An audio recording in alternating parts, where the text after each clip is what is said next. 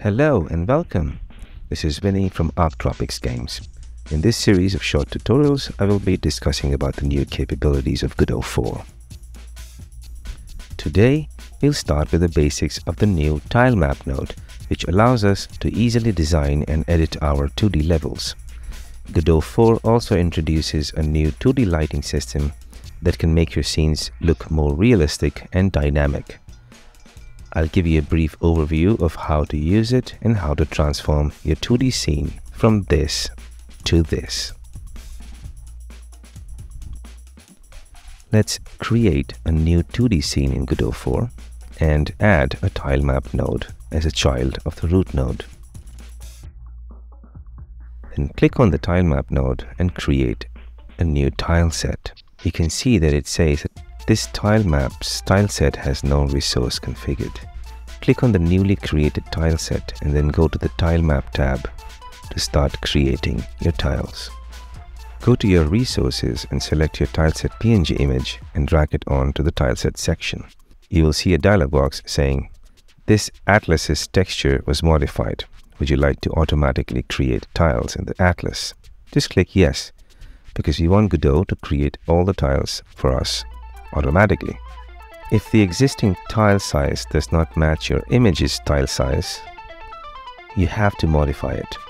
While in the Tileset tab, click on the Setup button and modify the texture region size to suit your tile size. In my case, I'm using the image with the tile size of 64 by 64. I will also go to the Inspector tab and modify my tile size in the Inspector window. Now you can see that the tiles are matching with my image. You can click and select single tile and start creating your level. But before we do that, I'm going to make a few more adjustments to the tiles. I want some of the tiles to act as floors and walls, which means that my characters and objects need to interact with them. I will need to add collision shapes to my tiles. To add the collision shapes to tiles, I need to create a physics layer. In the Inspector tab, you will see a section, Physics Layer. Open it and click Add Element. This will add a new physics layer to the TileMap node.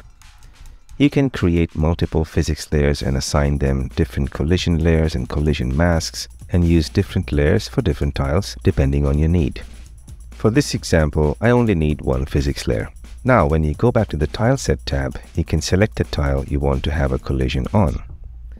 In the Select mode, within this Tileset tab, you will see a Physics section. Inside the Physics section, you will have your newly created physics layer, called Physics Layer 0. Since in our example, we are only using one physics layer, we will use this layer and create collision shapes. I want the entire tile to have collision. So I will use the menu and select Reset to Default Tile Shape, or press F as a shortcut. Now, a square collision shape is created which matches exactly with the tile. I will repeat this process for all the tiles I need the collision on. Now if you see here at the bottom, I have a few tiles. I need a collision on them, but the collision shape does not need to occupy the entire area of the tile. Just certain portions of the tile. For these tiles, instead of using F, I can just create a polygon shape.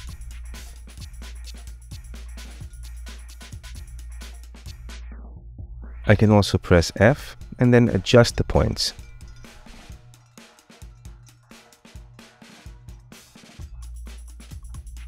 Okay, I am done with creating collisions on the tiles I want.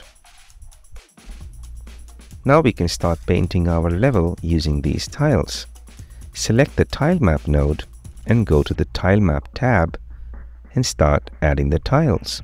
You can turn the visual grid lines on or off using this button on the right. I will now quickly add the background tiles. I want to add more tiles on top of this brick background, which brings us to the next new feature in the new tile maps in Godot 4, Layers. In the Inspector window, you will find a Layers section. You will find one layer by default. This is the layer we were drawing on by default. I'm going to rename the existing layer to background. Then I'm going to add 2 more layers and name them floors and walls and objects. Now we have 3 layers to work on within the same TileMap node. I will select the wall and floors layer to draw on this layer. The layers are drawn in order. So the first layer is drawn first, then the second layer is drawn over the first layer, and then the third layer is drawn over the first and the second, and so on. You can also select multiple tiles at once and place them. I will quickly create the tiles.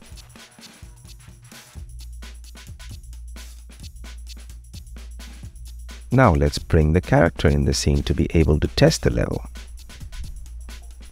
As you can see, the character is interacting with all the floors and walls as expected. To make the level more interesting, we could add some lights to it. And I will discuss that in the second part of the video. Hope you enjoyed the video. If you liked the video, please click the like button. Also, please subscribe to our channel if you are interested in Godot 4 or game development in general. You can find the link to the second part of this tutorial in the description. Thank you for watching.